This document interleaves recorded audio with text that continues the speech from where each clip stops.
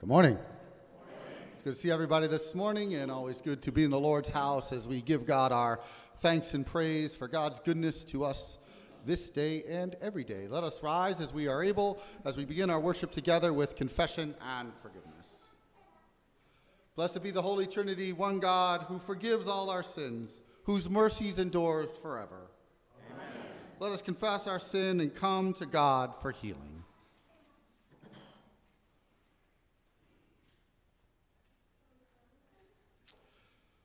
Gracious God, have mercy on us. We confess that we have honored you with our lips, but have harmed our neighbors with our tongues. The cravings at war within us cause conflicts and disputes. In our desire to be first, we make distinctions among ourselves. We place the needs of the poor and the suffering last. In your great mercy, forgive us our sins. Draw near to us with grace in time of need, and turn us to follow in the way of Jesus Christ, our Savior and Lord. Amen. God promises to forgive our iniquity and remember our sin no more. By grace you have been saved. In the name of Jesus Christ, the source of eternal healing, your sins are forgiven. Amen. Let us sing together our gathering song, Christ is Alive, Let Christians Sing, number 389.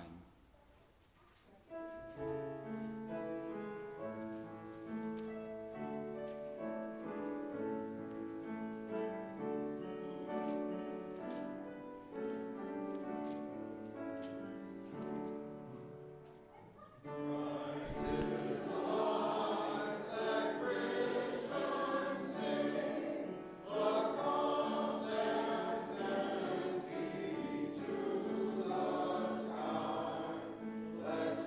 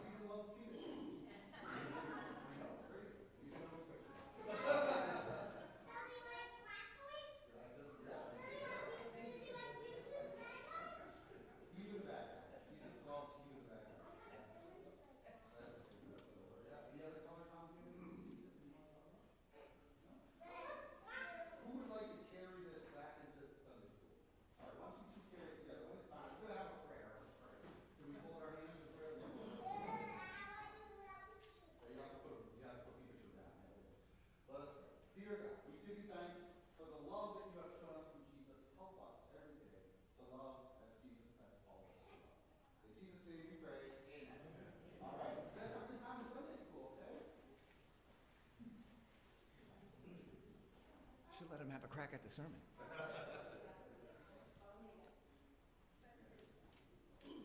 Let us rise.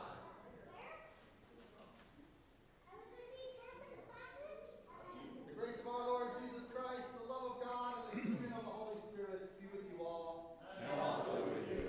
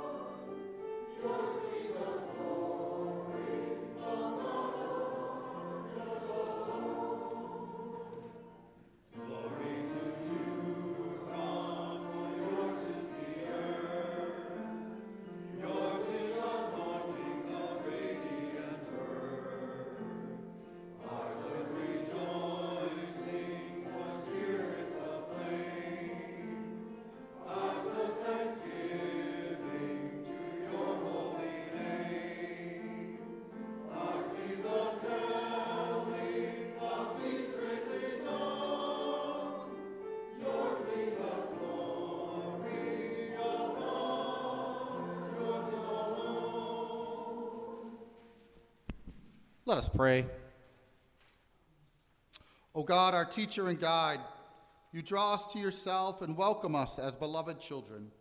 Help us to lay aside all envy and selfish ambition, that we may walk in your ways of wisdom and understanding as servants of your Son, Jesus Christ, our Savior and Lord. Amen. Congregation may be seated for the readings.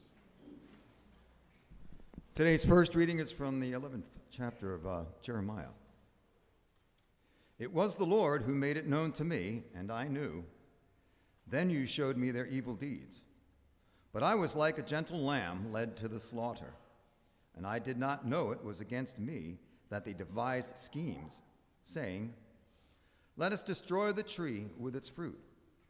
Let us cut him off from the land of the living, so that his name will no longer be remembered. But you, O Lord of hosts, who judge righteously, who try the heart and the mind, let me see your retribution upon them, for to you I have committed my cause. Word of God, word of life. Thanks be to God. Today's psalm is a portion of Psalm 54. We'll read it alternately between myself and the rest of you all. Save me, O God, by your name. In your might, defend my cause.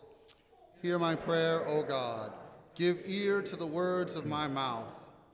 For strangers have risen up against me, and the ruthless have sought my life, those who have no regard for God. Behold, God is my helper. It is the Lord who sustains my life. Render evil to those who spy on me. In your faithfulness, destroy them. I will offer you a free will sacrifice and praise your name, O Lord, for it is good. For you have rescued me from every trouble, and my eye looks down upon my enemies. Today's second reading is from James. Who is wise and understanding among you? Show by your good life that your works are done with gentleness born of wisdom. But if you have bitter envy and selfish ambition in your hearts, do not be boastful and false to the truth. Such wisdom does not come down from above, but is earthly, unspiritual, devilish. For where there is envy and selfish ambition, there will also be disorder and wickedness of every kind. But the wisdom from above is first pure, then peaceable, gentle, willing to yield, full of mercy and good fruits, without a trace of partiality or hypocrisy. And a harvest of righteousness is sown in peace for those who make peace. Those conflicts and disputes among you, where do they come from?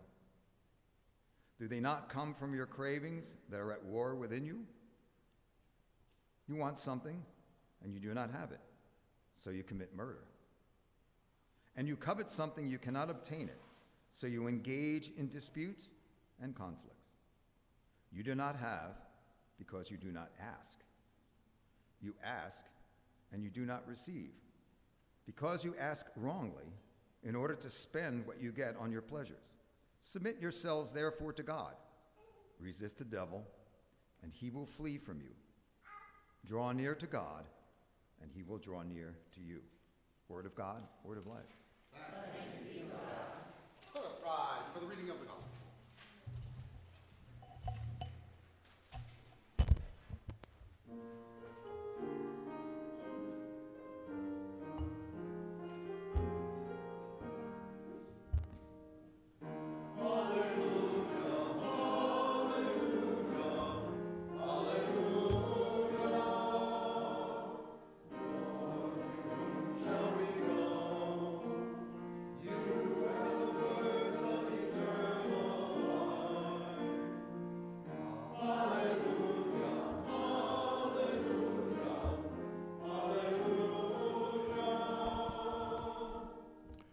The Holy Gospel according to St. Mark, the 9th chapter. Jesus and the disciples went on and passed through Galilee. He did not want anyone to know, for he was teaching his disciples, saying to them, "The Son of Man is to be betrayed into human hands, and they will kill him, and in 3 days after being killed, he will rise again." But they did not understand what he was saying, and were afraid to ask him. Then they came to Capernaum, and when he was in the house, he asked them, "What were you arguing about on the way?" But they were silent, for on the way they had argued with one another who was greatest. He sat down, called the 12, and said to them, "Whoever wants to be first must be last of all and servant of all." Then he took a little child and put it among them, and taking it in his arms, he said to them, "Whoever welcomes one such child in my name welcomes me, and whoever welcomes me welcomes not me, but the one who sent me." The Gospel of the Lord. Praise you, Lord. You may be seated.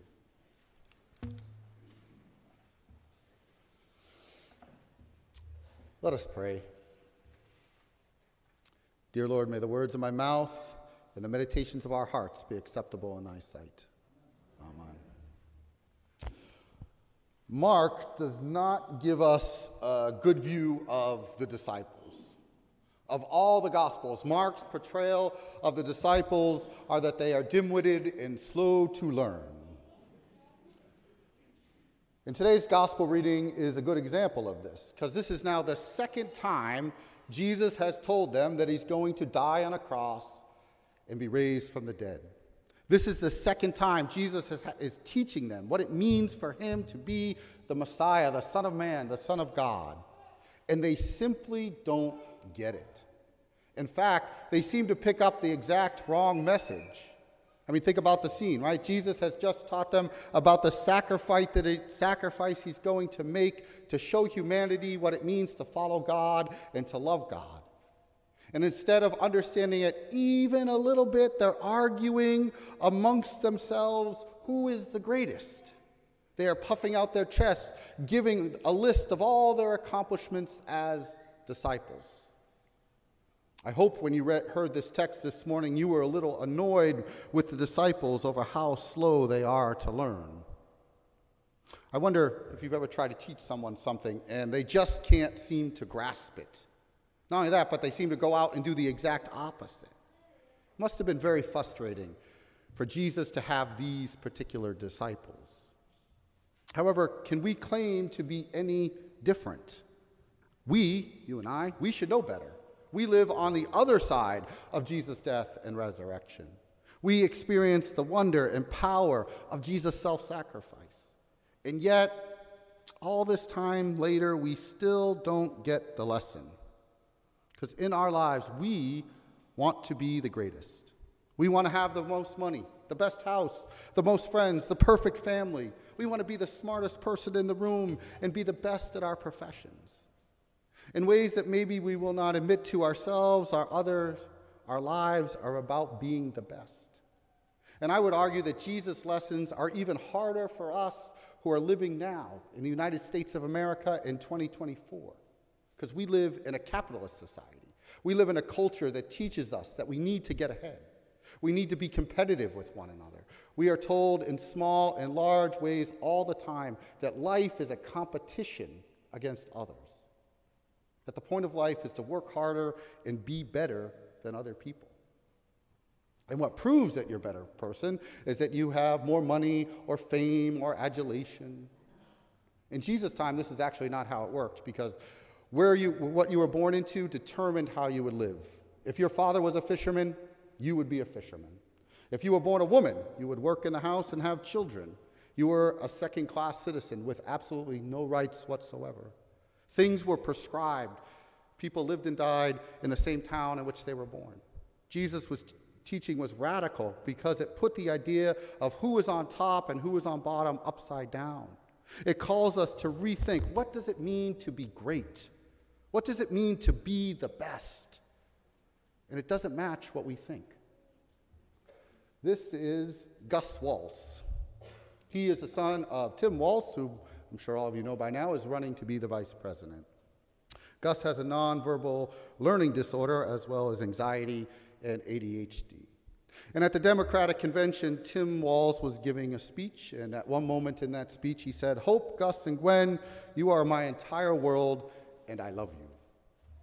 Gus Walz got excited and expressed his love and gratitude back towards his father. He was crying and saying that he loved his dad. And at the end of the speech, the two embraced. A wonderful moment. I would argue a conservative moment of a family that loves and cares for one another. And also not political, just human. Even if you don't like Tim Walz's politics, which you have every right to dislike, I would hope that you would applaud him as a father and a husband. Against my better judgment, I do participate in the social media platform formerly known as Twitter. And on that platform, and others, Tim Walz and Gus Walz were attacked for this display. Some people on Twitter thought it was unmanly. Someone wrote, quote, "stupid crying son," unquote. Another person wrote, "If Walz represents today's American man, this country is screwed." Quote, and sarcastic, "Meet my son Gus. He's a blubbering, I can't say the word, the B word, boy." Or, "Get that kid a tampon already," unquote. Or, finally, "You raised your kid to be a puffy beta male. Congrats." Now, I was at Calumet when all this was happening, and I had to ask people who I was with what it meant when they called Gus Walz a beta male. I wasn't familiar with that insult. Someone explained to me that a beta is the second letter of the Greek alphabet, and alpha being the first. So instead of being alpha, he was a beta. So I guess they call men who love their wives and children and can express that betas, because some people think that that makes you less of a man. I don't know if any of the people that said those things are Christian, but if they are, they have not read today's gospel reading. They have not learned what Jesus was trying to teach his disciples and us. That being the first is not the point of following Jesus. In fact, it's not the point of life. Loving and caring for others is the point. Serving others is the point. Jesus is actually saying something even more radical, because a child in the first century Palestine was not considered important at all. They were not even considered as human beings. They had no rights, they had no protection. They were seen as future workers. That's about it. They had very little standing as worth someone's time or energy. Now that's changed. In our day, we revere children. We see them as importance of our future. We take them seriously. But Jesus is telling his disciples and us that we find Jesus at that place in our society. We find Jesus in the places that are often considered less than. We find Jesus in the beta males of our society. We find Jesus in the ones who others deem unworthy. We find Jesus in the ones who others call names and outcasts, those who are living on the margin, those who have no protection from law or society. Now, I am very rarely one of these people in the world who's left out of anything. I'm aware I have lots of advantages in this life. I have been blessed to be born into a good family, to have good children, a job that I love, friends and family. But if you've been part of our church for any amount of time, you'll also know this about me. I am a crier.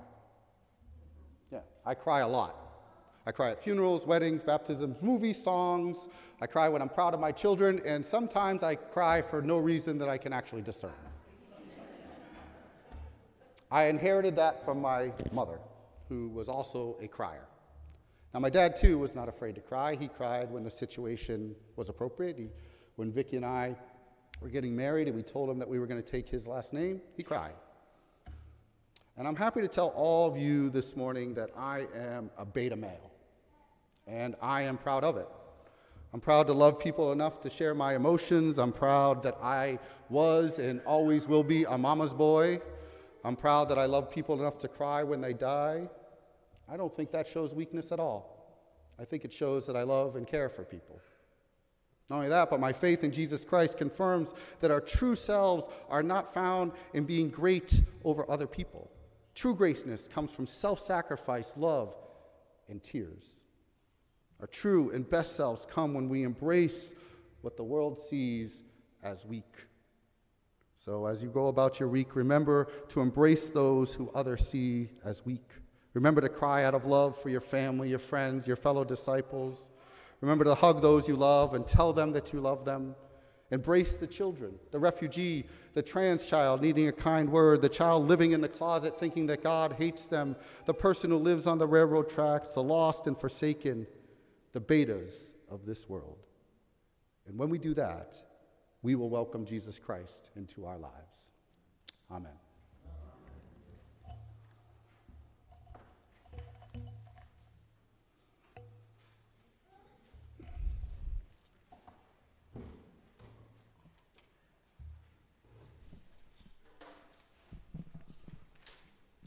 Let us rise as we sing our hymn of the day, God, we gather as your people for all the children, and it is printed on page 7 in your bulletin.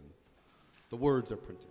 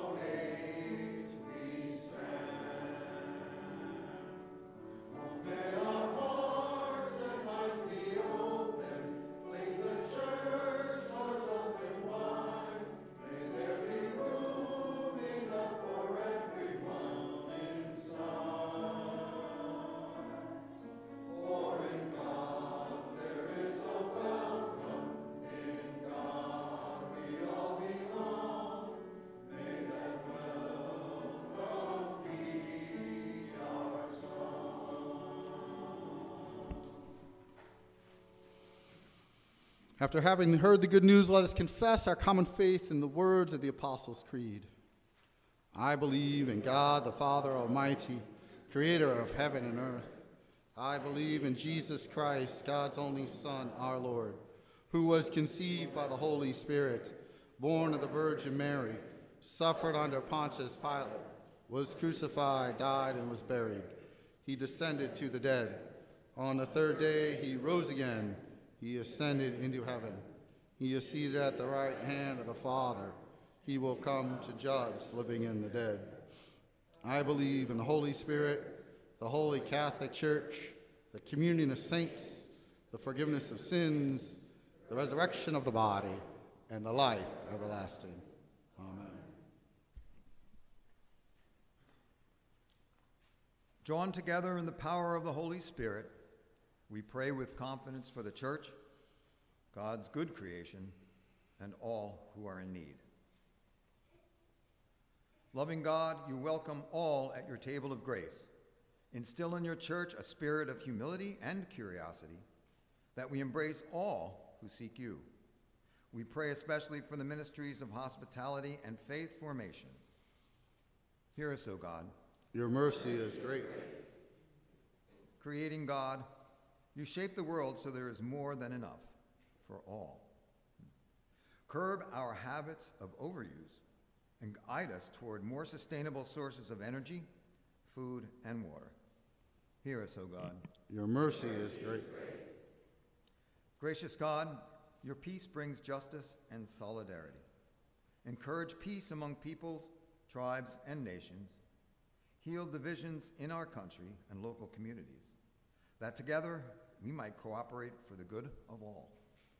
Hear us, O God. Your mercy is great. Faithful God, you draw near to you all who are in need. Bring healing and wholeness to all who suffer, especially Bill, Nicole, Lois, Marie, Jack, Sherry, Jack, Janet, Peter, Liesel, Joanne, the Oliva family, and David.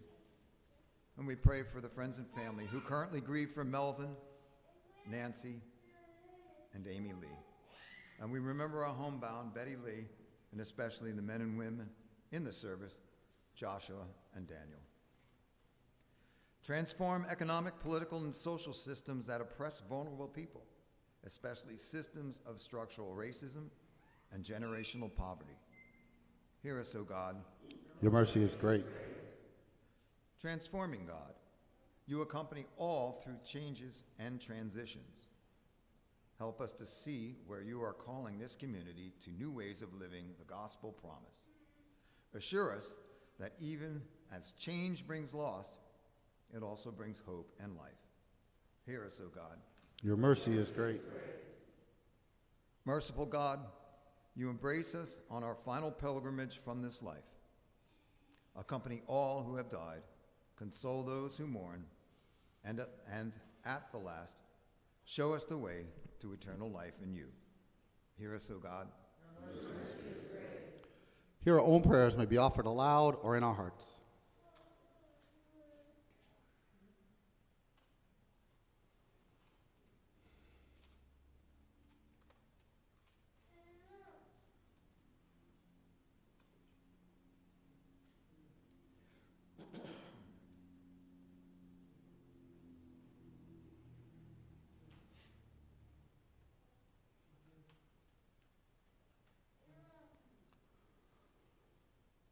We entrust these and all our prayers to you, Holy God, in the name of your beloved child, Jesus Christ, our Savior. Amen. The peace of Christ be with you always. Let us share God's peace with our neighbors.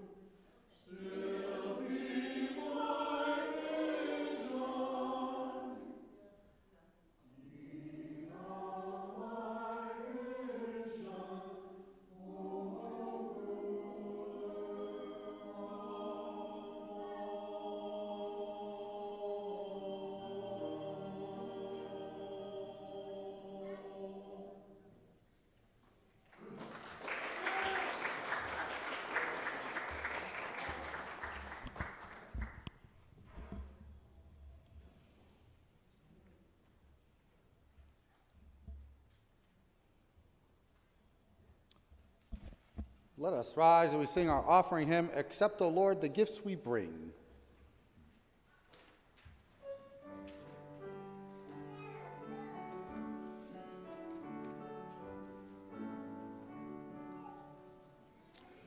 Accept, O Lord, the gifts we bring to place upon your table.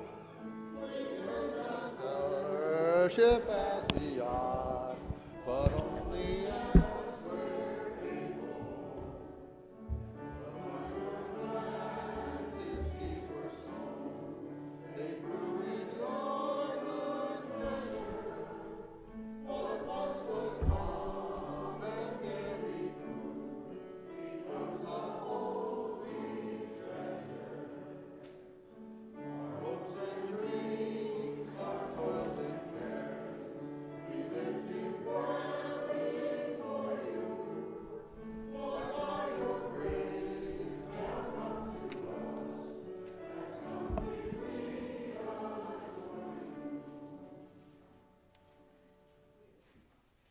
Let us pray.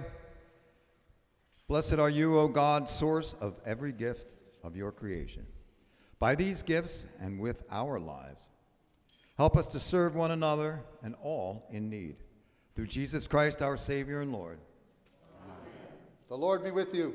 And also with you. Lift up your hearts. We lift them to the Lord. Let us give thanks to the Lord our God.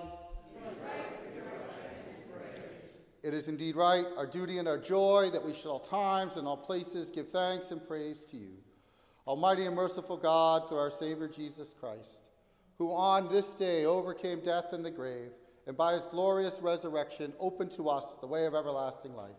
So with all the choirs of angels, with the church on earth and the host of heaven, we praise your name and join their unending hymn.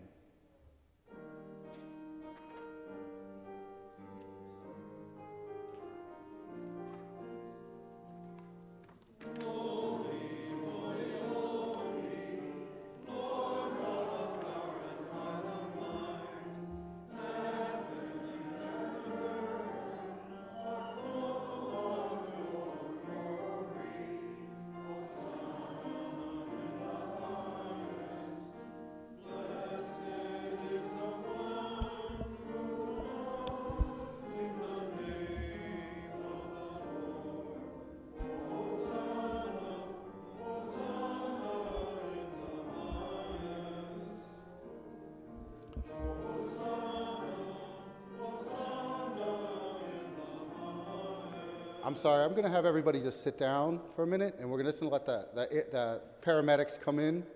So everybody can just sit down. We're going to sit down. It's okay. Everybody's going to be okay, but we're going to have the paramedics come in. We have a little bit of emergency. So while we wait, we're going to sing a hymn. Anybody have any requests? Well, let's just open the book. We're going to sing. Yeah, where's Betsy when we need her? Yeah, right. Let's sing 631, Love Divine, All Loving Selling.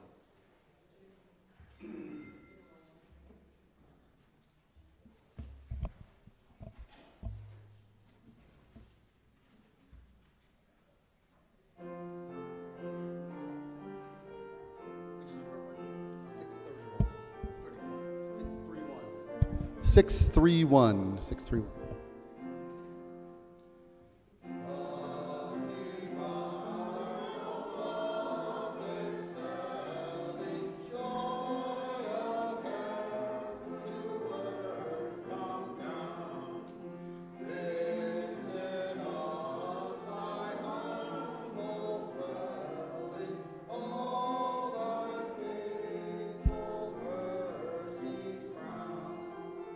Jesus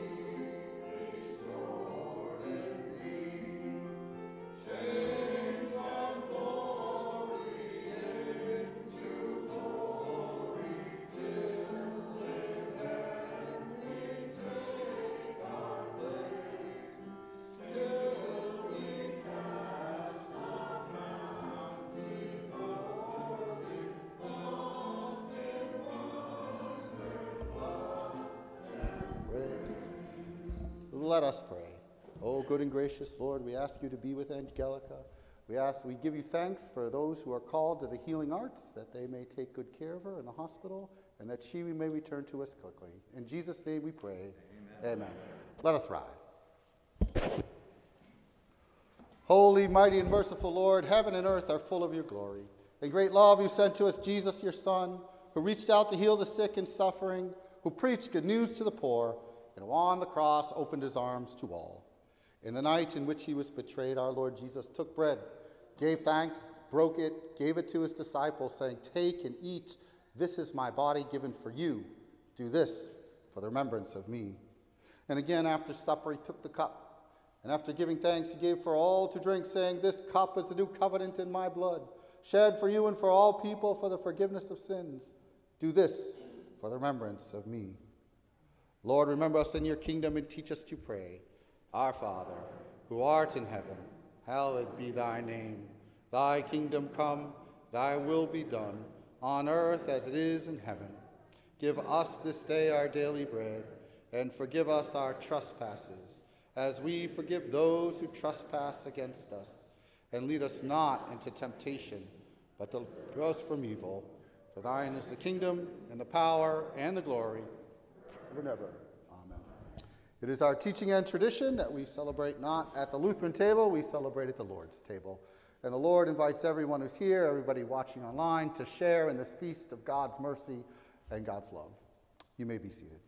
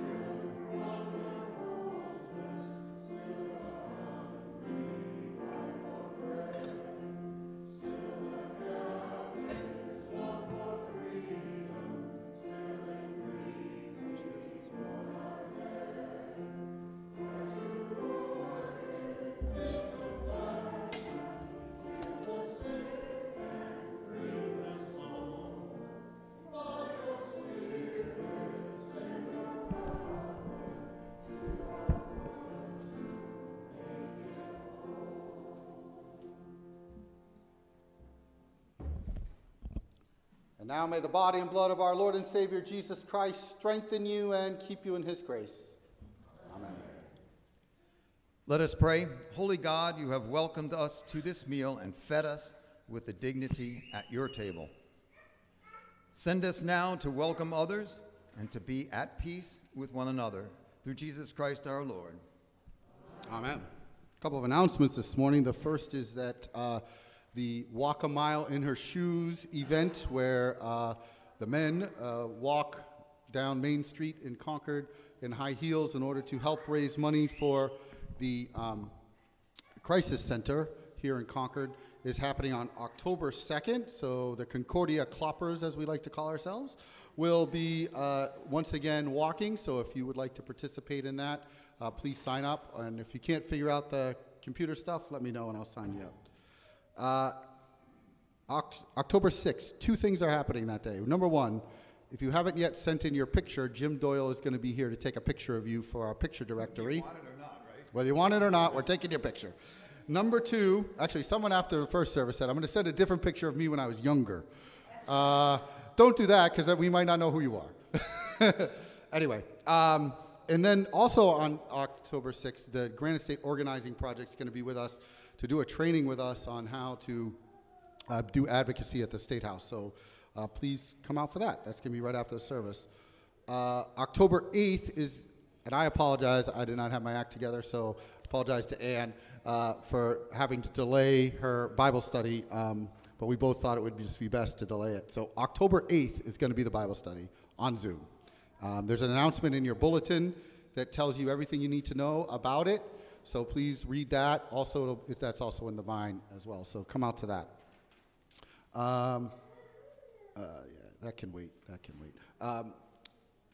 I'm sorry to say that Betty Lee Smith, who's been on our prayer list as a shut-in for a long time, she died this week. So keep her family in your prayers. And the funeral is going to be October 12th at 1 o'clock, I believe here at Concordia, but I have not spoken to the family. I just know the time and day. Finally, most importantly, this is our week to host Family Promise at St. Paul's Episcopal Church downtown. We have 2 families that are going to be with us this time. So thank you to everybody who's already signed up to either cook a meal or stay overnight. We still need someone to do Tuesday dinner, and Saturday we need a male overnight person. So if you could do either of those things, please let me know. Tuesday night dinner or Saturday, we need a male overnight.